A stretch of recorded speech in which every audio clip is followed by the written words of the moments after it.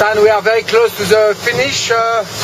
What could be the condition of the finish line? We're hoping that we get the same breeze we're in now, that we stay ahead of the ridge that's behind us. It'll probably get a little bit lighter as we get in, and wind will probably come aft a little bit. But if we're able to average at least in the high 20s, we should be able to get in before the ridge catches us. Good. And for you, Stan, it's the first time you sail with a French crew. It's not too difficult? It's been absolutely fabulous. I've sailed with French sailors before, certainly.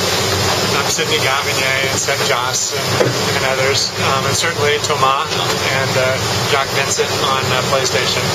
But this is the first time I've sailed with a boat full of French sailors. It's been delightful.